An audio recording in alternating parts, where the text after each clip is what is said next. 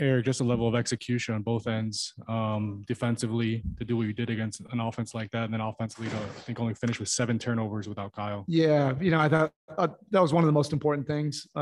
Is really taking control of the possession game, which is not easy, against them. Since All-Star break, they've been one of the better teams in forcing turnovers. So in their building, we would just wanted, to be organized. We didn't have our quarterback. And Jimmy and Bam, allowed us, to get settled, particularly in that first half.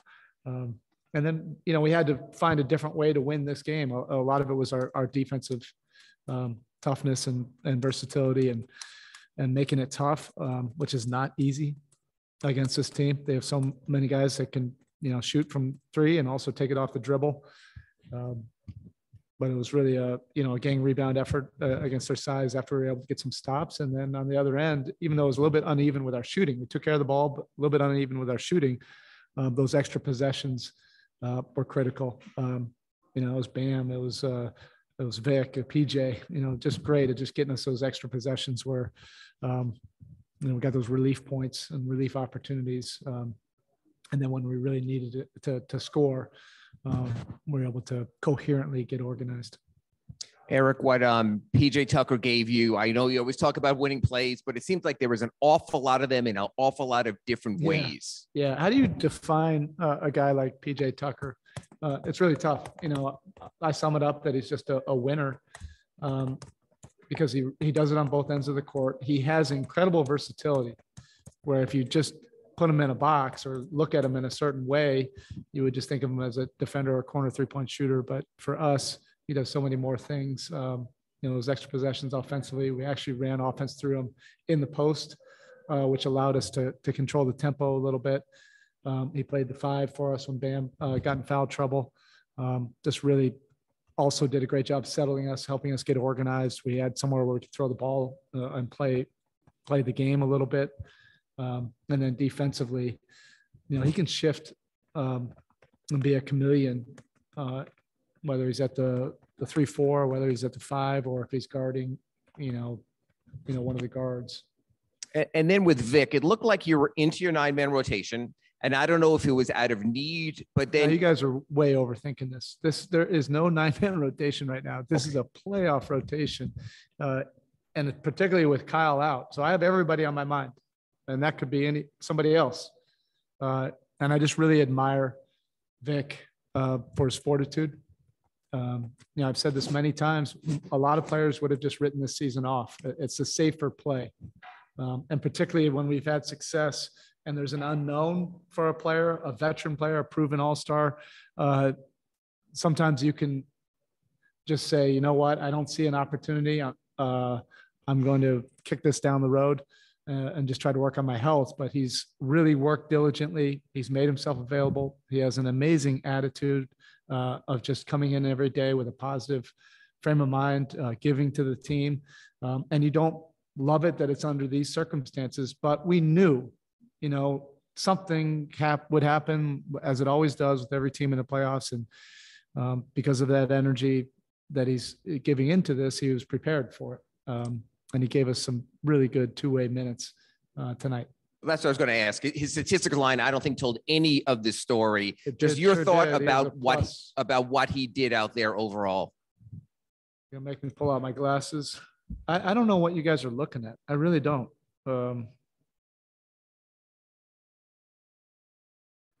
Oh, yeah. So you guys are all just looking at the final number on the box score. That's the problem. Everything always just gets evaluated by how many points you score, how many shots you shoot. He was a plus 28, and did some great things defensively. Got us some extra possessions offensively, put the ball on the floor, broke down the defense. He's a former all-star that's just made himself vulnerable and available, and he gave us some great, important minutes, inspiring minutes tonight. So you spoke about the need to have an edge after the game 1 victory against this group, and coming into this one, there are things that theoretically would be going against your group. Capella coming back, Lowry out, playing here where they've won 21 out of 24 coming into today. was it in any way like counterintuitively, did that help your edge and help the team carry it over into today? Possibly. We have some gnarly competitors in our locker room that love big challenges. But I thought we had an edge and an urgency in game 3, and that's where you have to tip your hat to Atlanta. They had that as well, and they also out executed us down the stretch, and they deserved that win. So even sometimes when you have that edge, it's not enough. You also have to play well. And I think that efficiency offensively really, everybody to a man in the locker room knew that we couldn't have a 15 to 20 turnover game. That was going to ignite this crowd, ignite that team. So we had to be very coherent with our execution without our quarterback. And like I said, Jimmy was really pivotal in that. It wasn't just his scoring. We just had a place where the ball could go and settle us on the road. And we were able to really kind of settle in without feeling a bunch of pressure. To that point, Coach, it seemed like tonight you had a much better control of the pace. How beneficial is it to have two players like Kyle and Jimmy, one that can speed the pace up and one that can kind of slow that pace down? Yeah, well, Jimmy can do both. Kyle can do both. And that's part of their brilliance. But Jimmy can also morph into, ground and pound, 3 yards in a cloud of dust, in terms of throw the ball to him and he's going to attack and create something. And but he also can bring some finesse when you need it, and he needs to be a shot maker when the paint is packed. And he's incredibly versatile. But in these settings on the road, I think he's extremely underrated because he's very steady under the pressure, and that just permeates and gives your team a lot of confidence. I may also be reading too much into this, but watching Victor before the game, he looked to me to be warming up like a guy who knew he was going to be playing today. Did you say anything to him before the game that he was going to get on the floor? Or? It was pretty much understood. I mean, he was working with the second unit yesterday in our practice. Going through the walkthrough with detail and all that. I've been saying that though, to our team.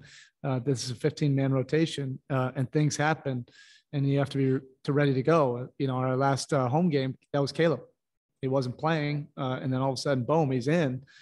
And the veteran guys understand that. Our staff understands that. In the playoffs, things happen. And you just have to prepare and be ready. And that's what Vic has done marvelously well. He stayed ready.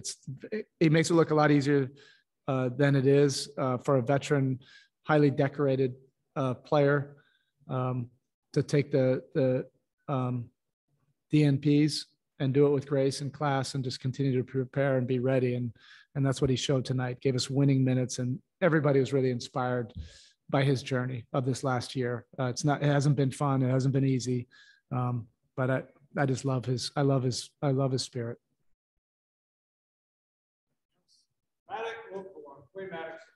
All right, we have Cooper Moorhead, Heat.com. Go ahead. Coop, can't you just call me later? Yes, Bo. You've been pretty open to PJ's offensive capabilities this season, but he just told a story on postgame with Reading Karate about how after game 3, he wanted to post up a little bit more if they were going to put Trey on him. How did that conversation go from your end? He yelled at me. I said, all right, that seems like a good idea. We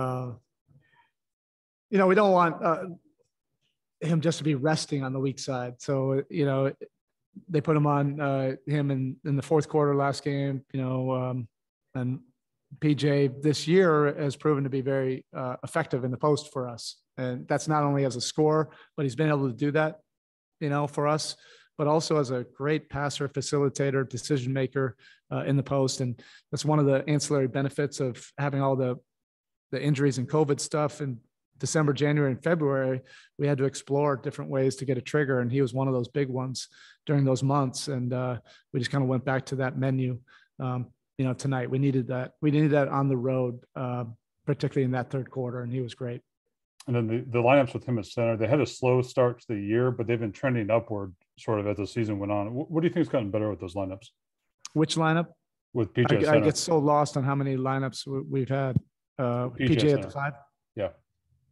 Yeah, when we had to do that in those months without Bam, I liked it. I don't know what the plus minuses were, but those were valuable, versatile minutes for us. But most importantly, we ended up being able to see something different just in case we needed it, and we're able to access that now based on need in this series. He's an extremely versatile, high IQ player. You can put him in a lot of different places offensively.